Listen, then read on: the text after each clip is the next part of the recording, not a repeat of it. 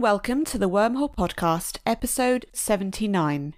Bringing on an author and talking with them in detail about one, occasionally more, of their books.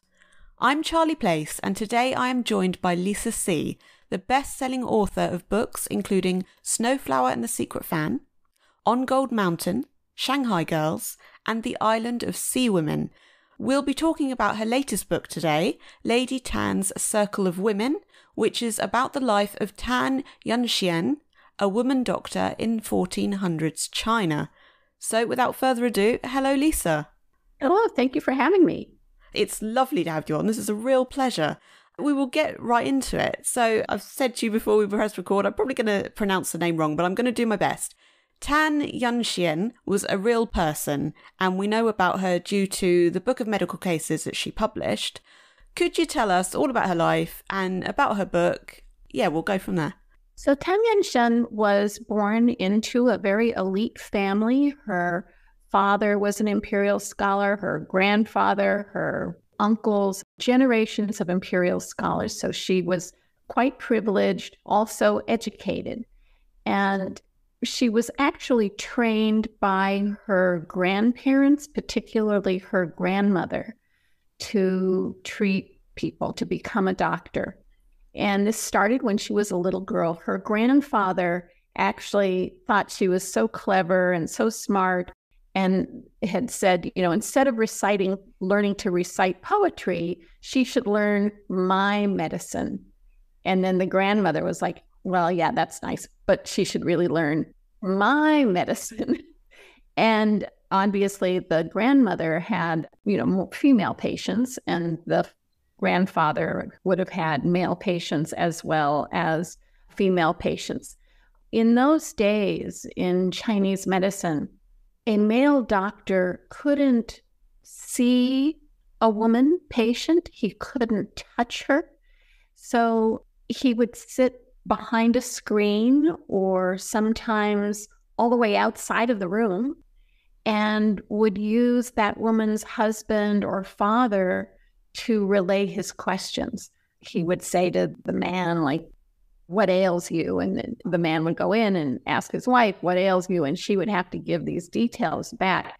You can imagine for certain things like a sore throat, not a big deal, but things that have to do more with female reproduction would be perhaps more embarrassing, especially back then.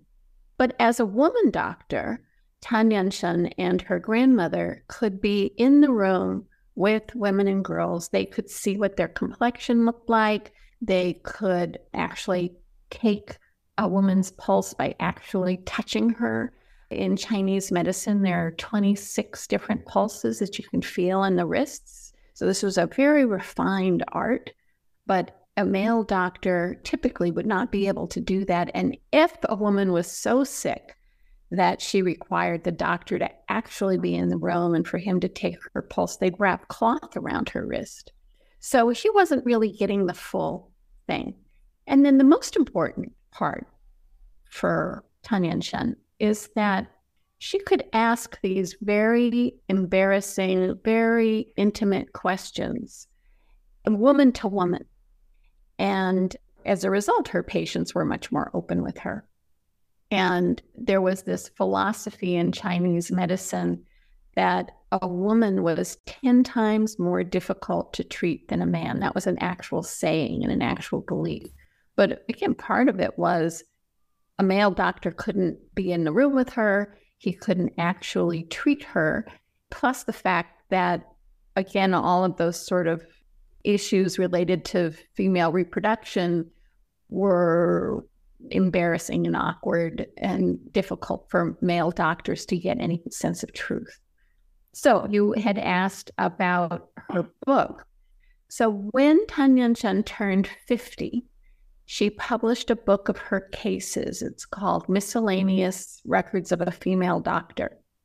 And in it, she records very specific cases of women and girls, what the situation was that brought these women to her, what their ailments were, what their symptoms were, and then how she then treated that patient. And so it also has the recipes for different herbal treatments, whether it's a tea or a poultice or different kinds of ways that they would treat through herbal medicine, and then what the results were. So this book, although it was published back in 1511, is available not just in Chinese today, but also in English and in many other languages around the world, because so many of her treatments are still used today. And the book itself is used in many traditional Chinese medicine colleges. Well, that's something that I was wondering as you were saying that, are her recipes still used and things like that? So, I mean, yeah, that's quite amazing, really, that all this time later, her knowledge is still being used. Something that I wasn't completely sure if I had right or not, and I think it's worth asking and getting the knowledge from you, is there didn't seem to be that I could find all that much that we knew about her life in general. And I was wondering, in that way, how much of your book did you have to create effectively? Right. So there is a preface that she wrote to the book where she's describing her life and describes her relationship with her grandparents and some of the very specific incidents that happen in the novel, she says, happened to her. So, for example, she herself was not in good health a lot of the time, especially when she was younger. And there came that point where she was really at death's door, and her grandmother, who had died, visits her, as a ghost, and tells her, go to my old notebook, go to this page, make this remedy, and you're going to be better. You're going to get better, and this is the last of your illnesses. So is that totally far-fetched? I get it depends on whether or not you believe in ghosts. But that is something that she wrote that she said happened to her. So as a novelist, that actually is not the kind of thing you want to work with sometimes, because how do you make it believable, even if she wrote that it happened to her? And then there are also these little sections at the beginning, but also at the end. They're almost like testimonials. One is written by her nephew, one is written by an uncle, where they're also describing certain aspects of her life. The one at the end, written by her nephew, I found particularly interesting because he writes that she lived to be 96. And remember, the grandmother in that ghostly visit says, you're going to live to be, I think it was 68. I can't remember off the top of my head, which in the Ming Dynasty was pretty old, but in fact, she lived to be 96. People said, or this is what he writes, that her treatments got even better, that she rose to this level of medical practitioner where she could actually see into people's bodies like they were translucent, and that her remedies were supposed to be supreme and amazing. But he asks, why didn't she write those down? And wonders, after she died, were there people in the household who just came and took her notebooks and threw them out, or used the paper to cover jars like you would if you were making jam or something like that? So there are those kinds of things that give you hints about her life and some things that are very specific of what happened to her. Within that limited amount, I had to imagine what her life was like. Mm-hmm. You said about the grandmother's ghost, and I love that. I genuinely thought that was something that you had created. That is interesting. I can see the context there and everything coming together. I had somewhere found out that she'd lived to 96. So when you come across the grandmother in your book saying, oh, you got to live until you're 68, I think whenever it was. And I thought, no, you're not. That was very satisfying, actually.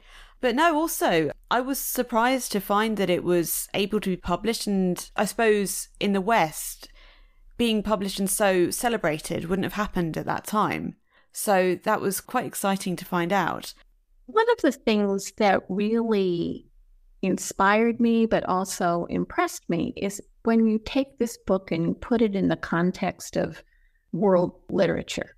Is a medical text world literature? You could question that. But if you think about what books are still in print from before 1511?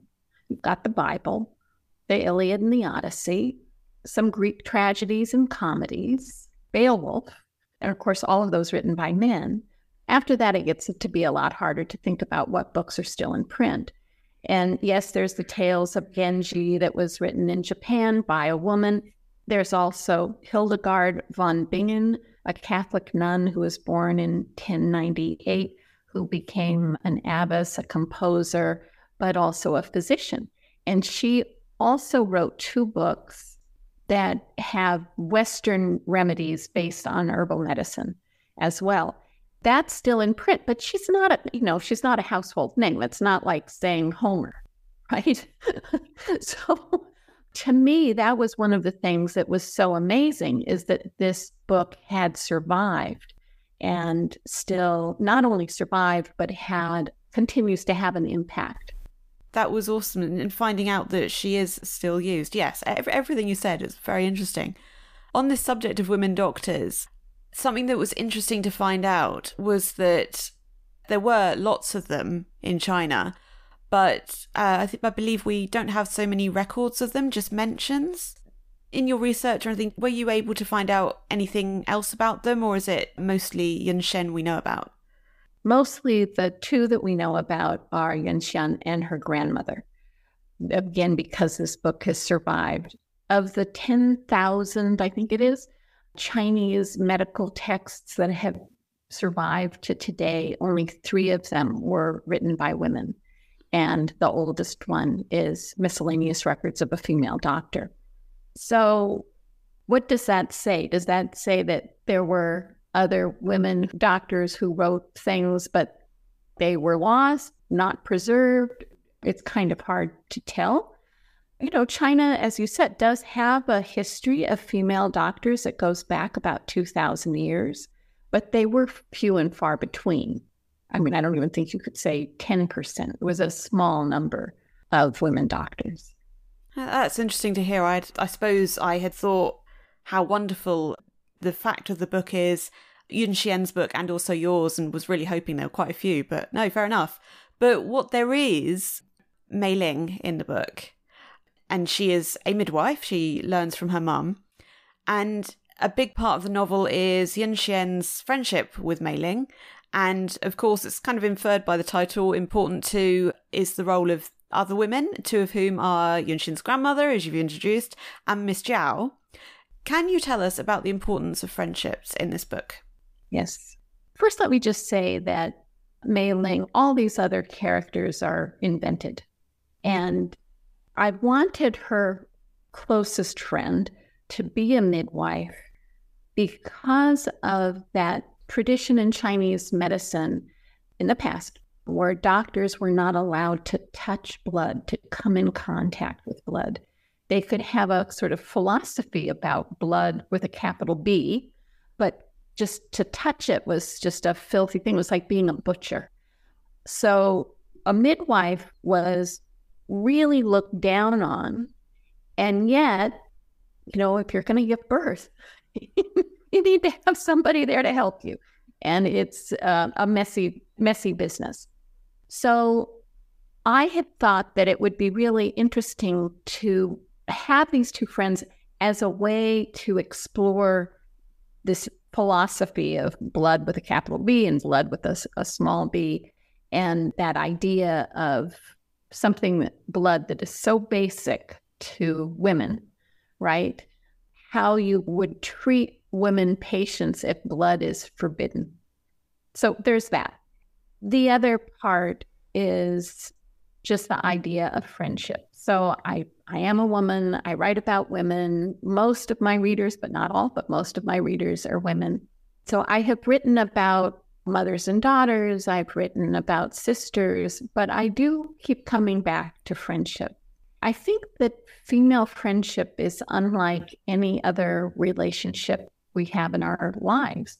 We'll tell a friend something that you wouldn't tell your mother, your husband, your boyfriend, your lover, your children. It's a very, very particular kind of intimacy.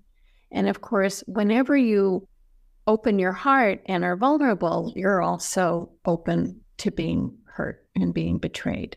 So I know a lot of people write about friendship, but for me, I always try to find that dark shadow side of female friendship.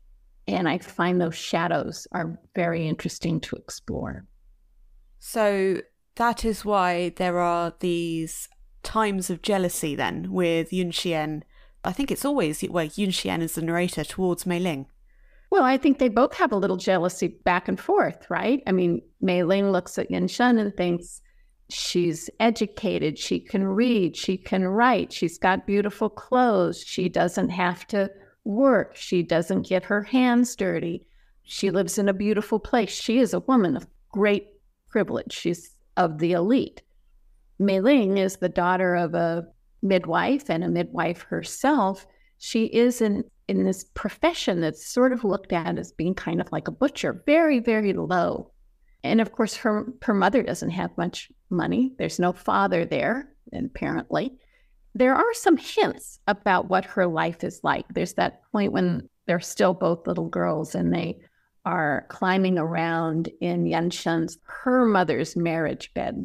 It's almost like it's its own room. And she says, oh, this is bigger than the house where my mother and I live. And Yuan Xian is just like, oh, I know she's just teasing me. But is she? I don't think so. I mean, I think that could be pretty close to being accurate.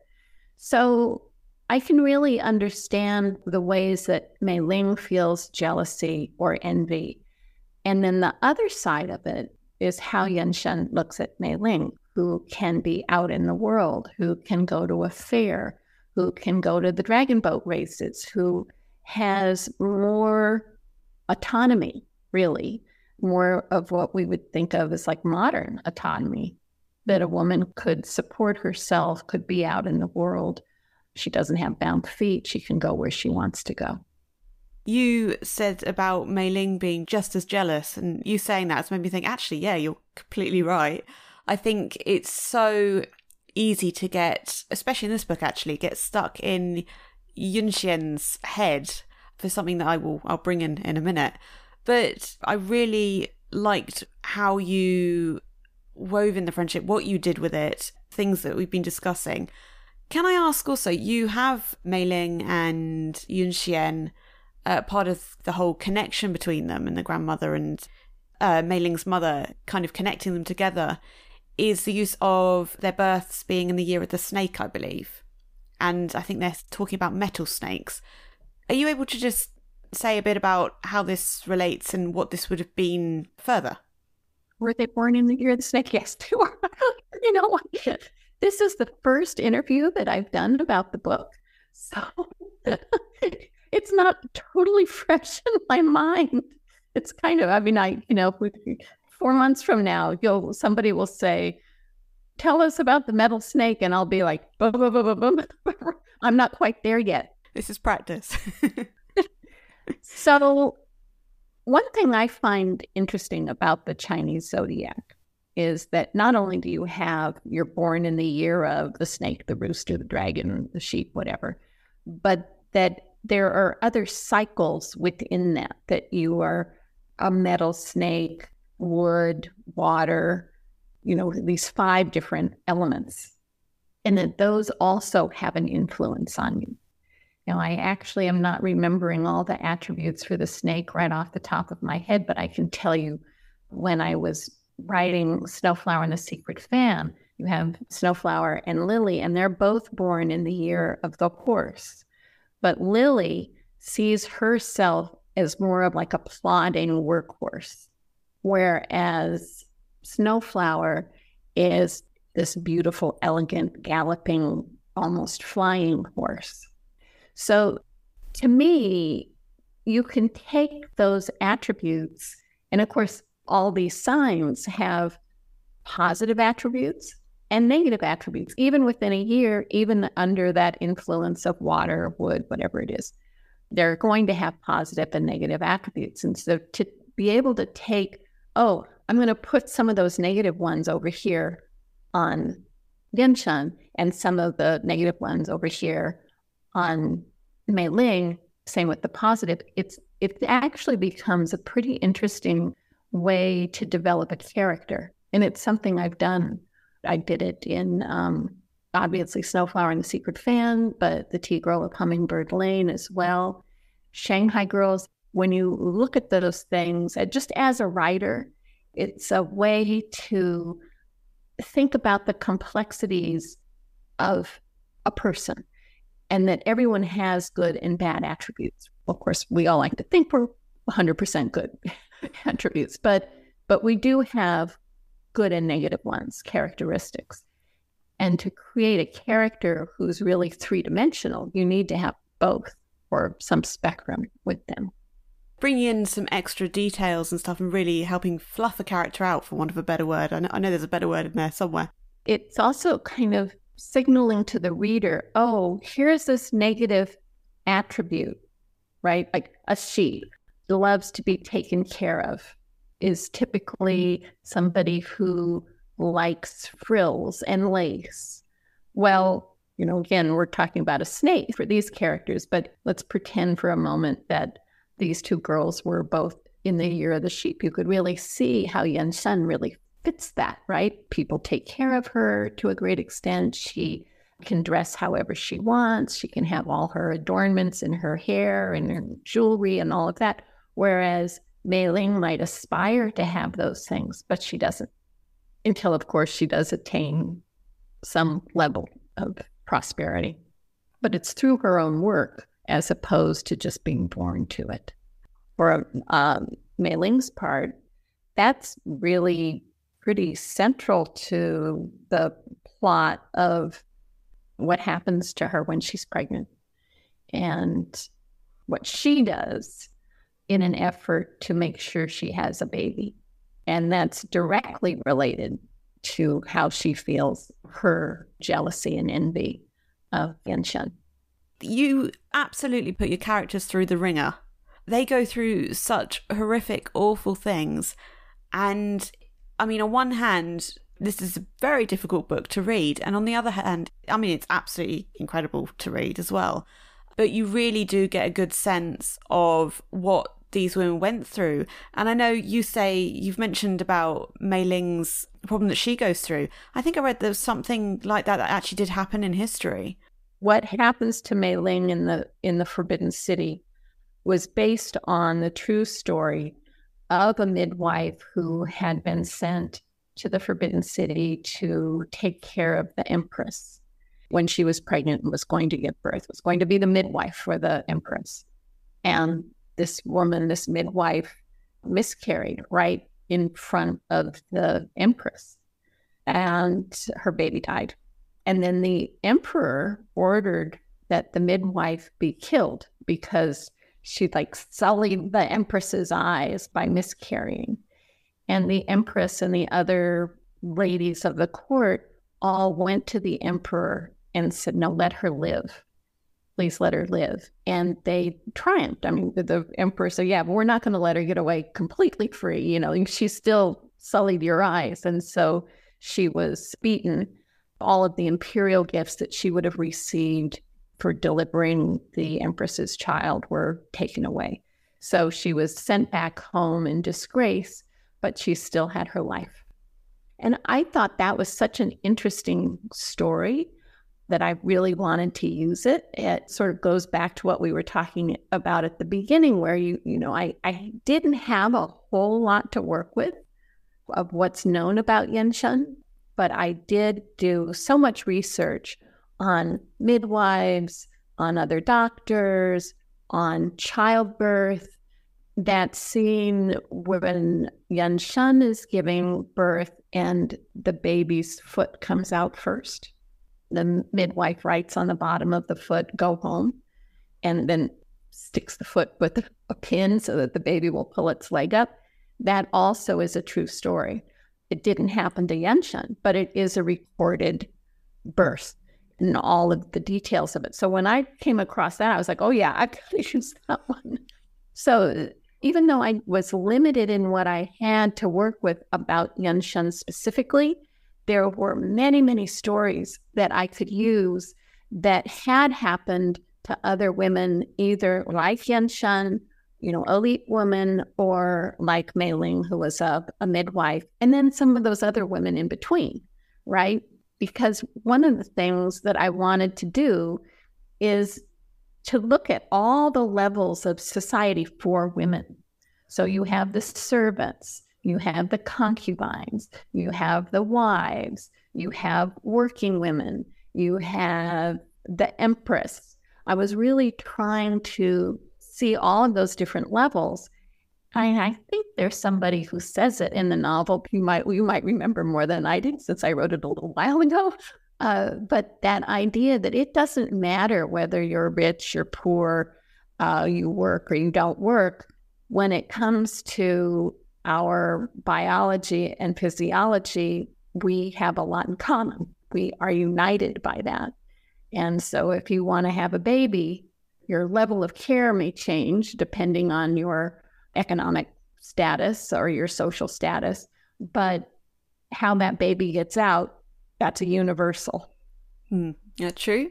But we are talking about the royalty. You brought the emperor and empress into the book, and Yuan Xian goes to the Forbidden City.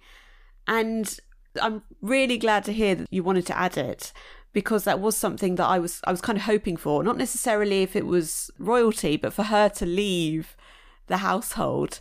Because I think definitely as a reader, you are effectively stuck in the household with her, because it's her narrative. And this is kind of something that I wanted to talk about. It's something that struck me. Something that is just striking about the book, wonderful how you've done it, is that you've got these elite women living in these households, as you've talked about. They're isolated, they're limited in what they can do, and also they're effectively disabled by the foot binding, which is kind of a limit in itself. And yet you show all this very well. It's a big factor in the narrative. Are you able to talk about this, why you're focused on the isolation? I know obviously there's historical context in it as well, but further on this, and why you chose to focus on the foot binding kind of in the way that you did, as much as you did, if that makes sense. That sense of isolation was so much a part of women's lives in China, really all the way up until when Mao took power in 1949. He was the first to say women hold up half the sky. That half the sky phrase gets used a lot now, but I don't think most people know where it came from, and that it came from him. And I'm not going to ever say anything positive about him, because he did a lot of terrible things, without question. But he was the first to say women hold up half the sky, and he meant it. And this meant that women who had been living pretty much behind closed doors, literally for centuries, had to come out. And you could work in the fields, you could work in a factory, you could go to school, you could become a doctor or a dentist, but women had to come out. So if you think about Confucius and how he viewed women, he had a very, very negative view of women. And some of his sayings: an educated woman is a worthless woman. A good woman, this one I'm paraphrasing, but a good woman would never go more than 3 steps beyond her door. When a girl, obey your father. When a wife, obey your husband. When a widow, obey your son. So it's all about being obedient, uneducated, and locked up, basically. A proper woman is not going to venture out. And that's fine for a certain class, right, that can afford to do that. But then there are all the people who have to take care of that class of people, for one thing, and all the people who work in the fields, and working people, working women.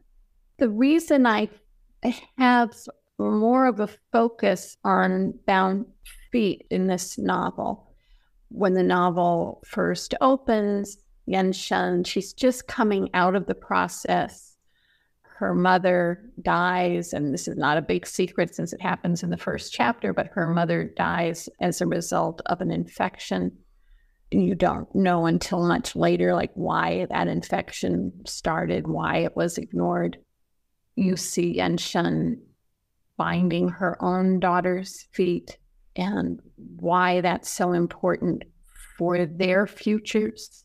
How bound feet, are so entrancing to the men. So Miss Chen, but also Miss Zhao, both concubines who have tiny, tiny feet that are just entrancing to the men who own them. But even for Yuan Xian, even when she's older and her husband has kind of lost interest in her, he'll hold her feet in his hands. They're still so precious to him. That idea that a woman, and as a girl, would have gone through so much pain to achieve this level of first what was considered to be beauty, but it also was a message to your future in-laws, the people who you're negotiating with to set up a marriage, that here is someone who is obedient, who can withstand pain, who will do what's proper for a woman, that sort of sense of endurance, but physical as well as psychological endurance, and how valuable that is to have those qualities to have as a wife or a mother. Does that make sense? Yes, no, very much. Yeah, no, it's given me a deeper appreciation for the novel already. We've been talking about how I've had to make certain things up, but I also was able to take her actual cases and build a story out of it. So, I used certain cases that I could put onto Mei Ling to have to do with her fertility issues. The worm was not one of her own cases, but it is an existing case that I read about. And so when I've read that one, again, I was like, oh, this is too good. I have to use it. And it was based totally on fact. And at the end, this woman who people kept saying she was drinking too much. And once they pull the worm out, the observation is she wasn't the one who was thirsty. It was the worm who was thirsty. Scholars believe that almost all of her patients were the women and girls who lived in this compound home where she lived with her husband's family. So, you have to imagine you have this big compound where you're living with about 100 relatives, plus the servants who take care of you. And she always says, a girl from an elite family, a woman who is married to a scholar, a woman who's unhappy because her husband just took on another concubine. That these are all believed to be people who live in the compound. Girls, what happened? The little girl who is the daughter of a concubine who's been spoiled so much that she's sick from all these fancy foods. So all of those are real, but there are also the cases where it's very clear that it's a servant who probably lives in that same compound. But the ones that were so intriguing to me were the cases of the woman brick and tile maker, and also the woman who steered the tiller on a ship. So if Tan Yuanxian never left her compound, as she was not supposed to do as an elite woman, how did she meet those people? So that's part of why Yuan Xian has to get on a boat, and also to think about how could she have met that tile maker. As you know, to go and meet the tile maker, Mei Ling gives her a pair of boots and they stuff the toe with rags and stuff so that she's kind of clomping along, but like a big-footed woman. And in that moment, she has this experience of what it would be like to walk wherever she wanted, to go wherever she wanted. But of course, then really what she wants to do is go back home and shut the door. It's very unnerving to her.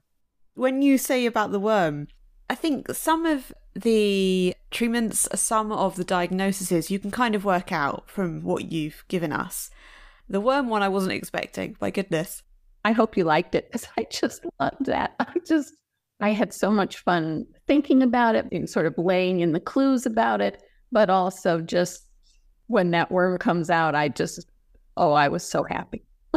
No, definitely. I mean, again, you say this, I've read it, you're effectively adding to what I've read with your words here, which makes me think of other contexts and meanings and things like that. But no, yeah, it was a surprising diagnosis to me. I obviously hadn't picked up on things. But to talk of someone else in this book, it kind of creates the transition between who they had been to Yuan Xian and who they are going forward effectively, because they are still there at the end of the novel, which is lovely, because I was wondering if at the end of the novel they wouldn't be around. Can you talk about Lady Kuo? Could she have been nicer in terms of the context of what she was living in? How did you come to create her, that kind of thing? Just more details about her. Lady Kuo is Tan Yuanxian's mother-in-law.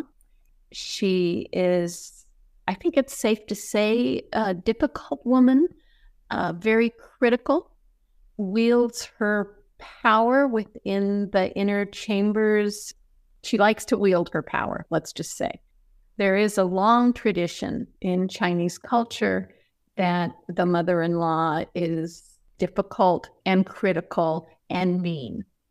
Why would that be in real life? Like, why would that be?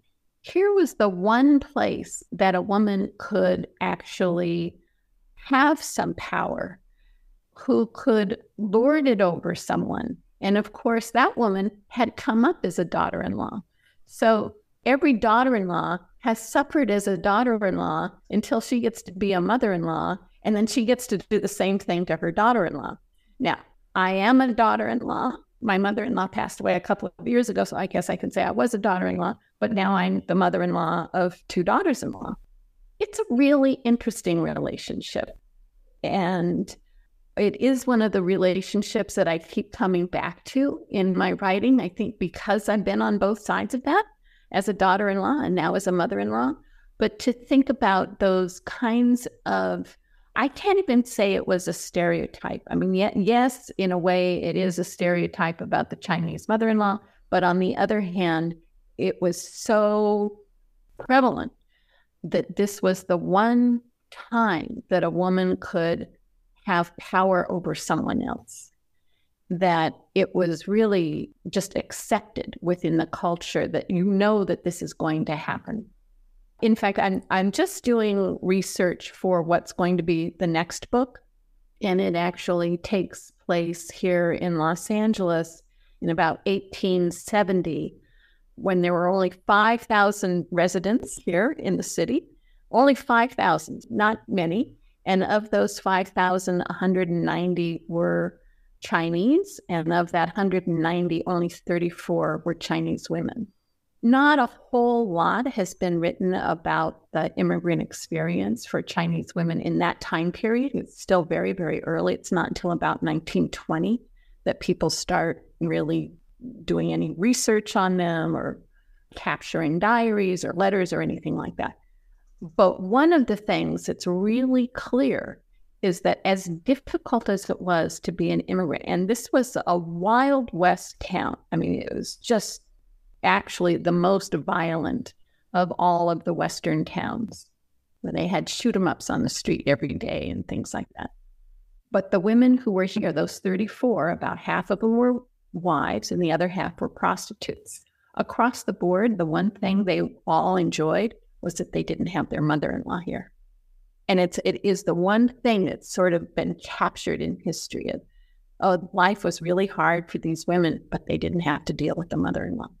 So that's what I would have to say about Lady Kuo.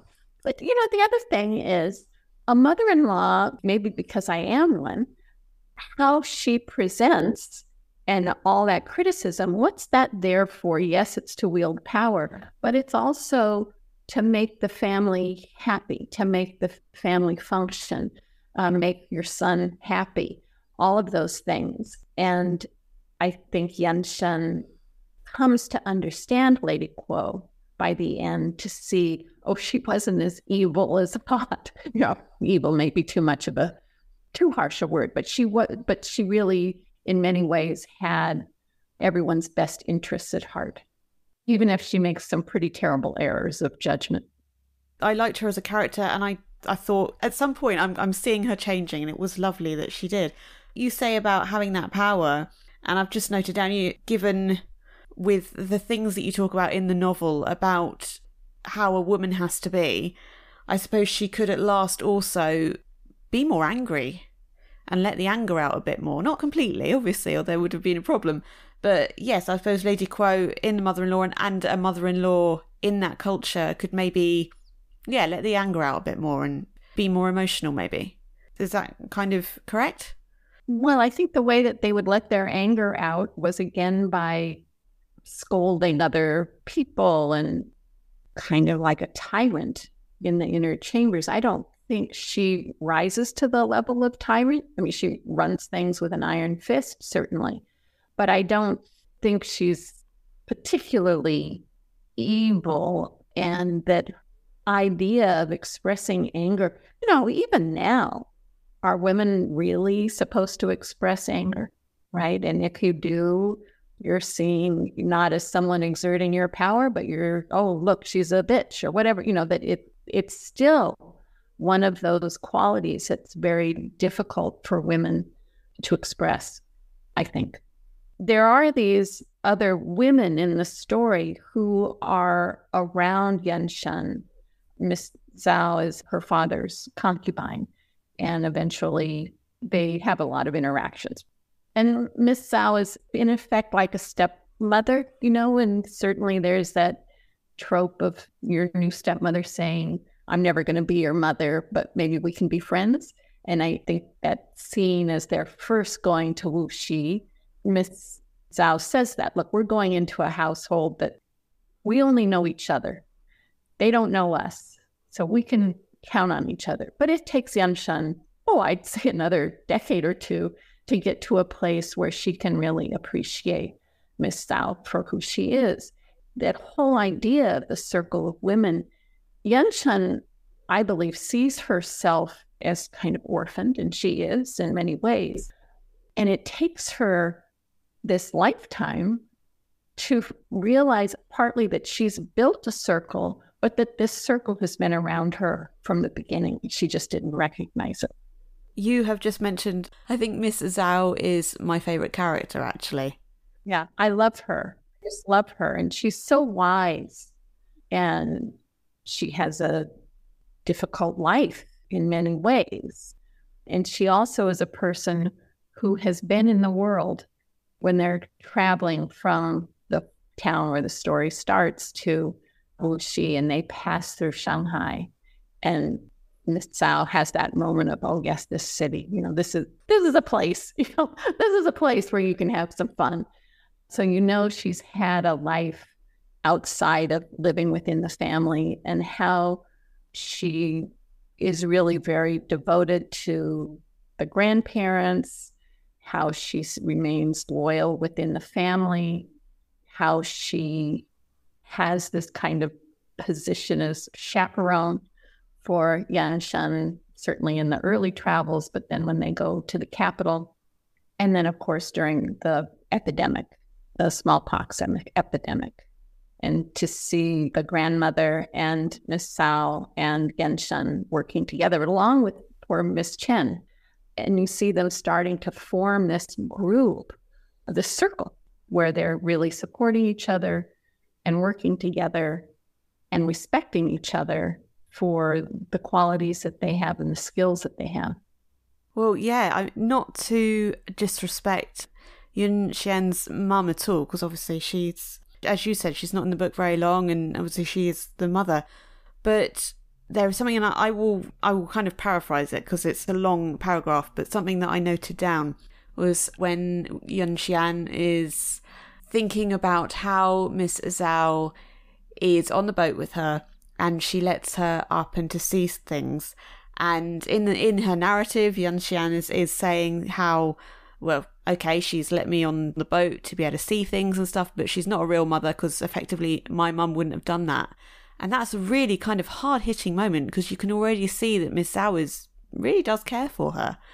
And yeah, as you say, Yuan Xian progresses in how she feels about her. And I do love that Miss Zhao is there in the entire book. I'm glad that she doesn't get sold or anything. Yeah. So you've also mentioned your new book. I'm going to get to that in a minute. One thing I wanted to ask, we've talked things around the subject, is the mystery.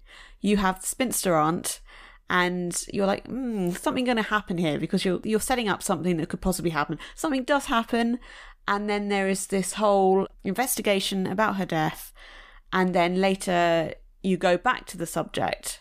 Why was it important to have this whole storyline, this plotline?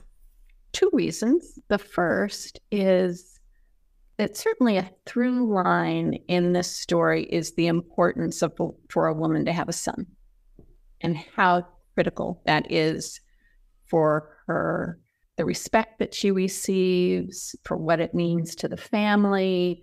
She really just has to have a son.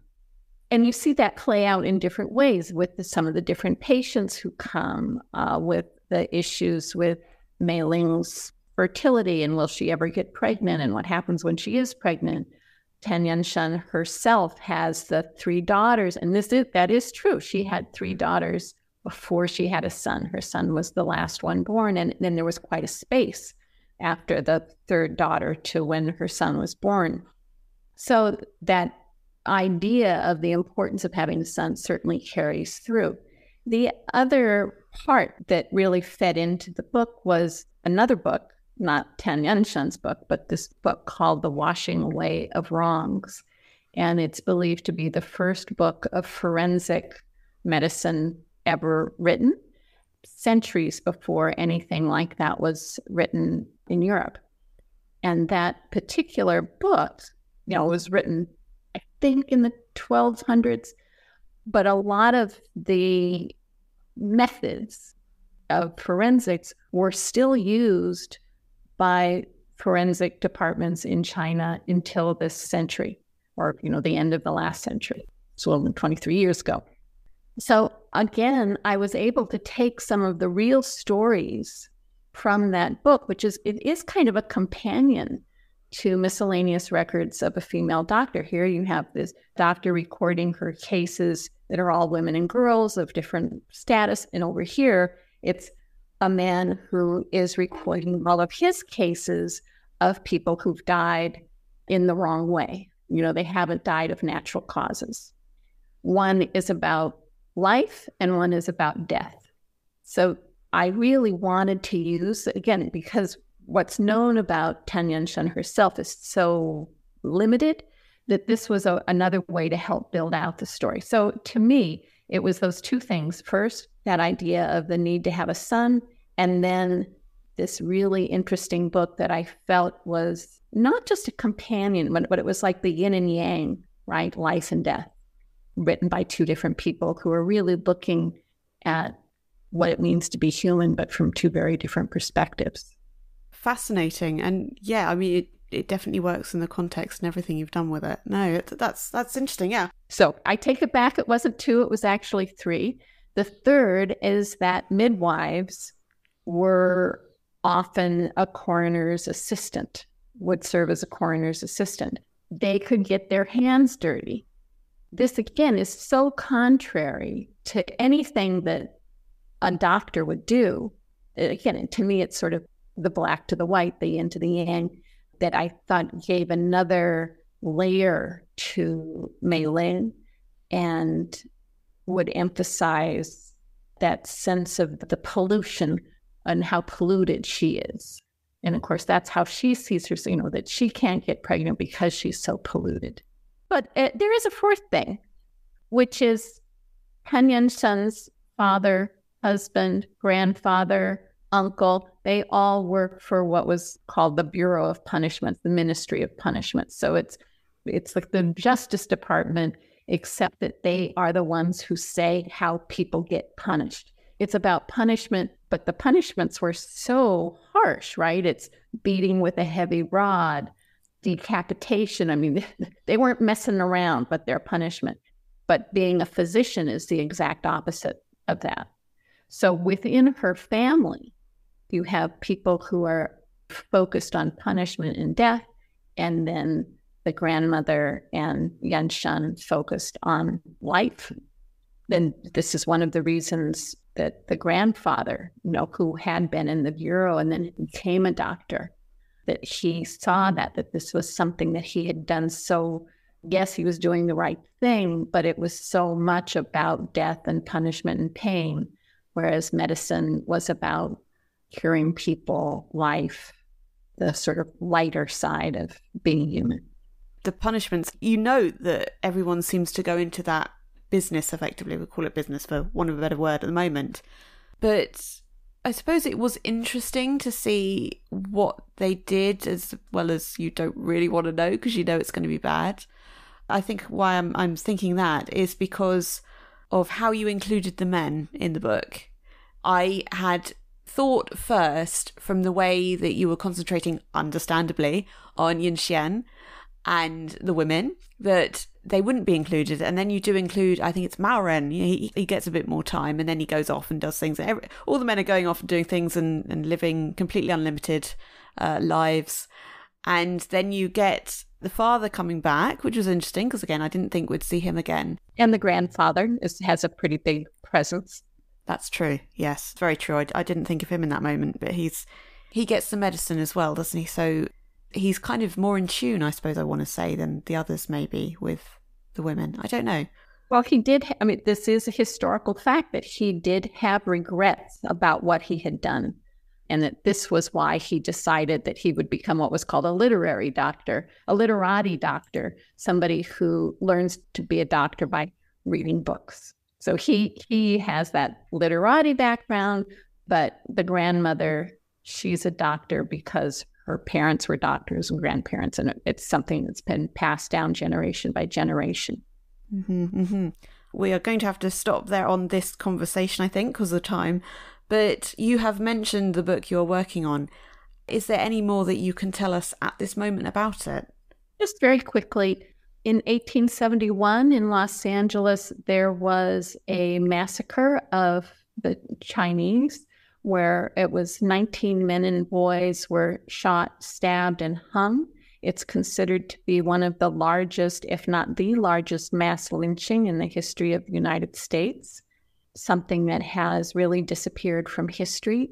But I am telling the story from the perspective of 3 women who were there. And out of the 34 women who were here, these are truly pioneer women who, even just how they got here is quite an adventure. But to see the city and the time and the place and how these women who in China would have had zero power really find a way to have control over their lives. Well, not all of them, but one of them, her husband, coincidentally, was a doctor. He was the second man killed. And she eventually filed a lawsuit against the city of Los Angeles. She was the first Chinese woman to sue anybody here. So she tried to take some control over what had happened and get retribution. I think that's about as much as I can tell you. Sounds fascinating. I look forward to it. Yeah, it sounds quite different to your books that I've read so far. So that's brilliant. So Lisa, it's been an absolute pleasure having you today. Effectively, thank you for this book. It's been lovely reading it. It's been absolutely epic book. Yeah, thank you for being here today. It's been great. Thank you for having me. And thank you very much for listening. Please do share this episode on social media. The Wormhole Podcast, episode 79, was recorded on the 28th of March and published on the 24th of July, 2023. Music and production by Charlie Place.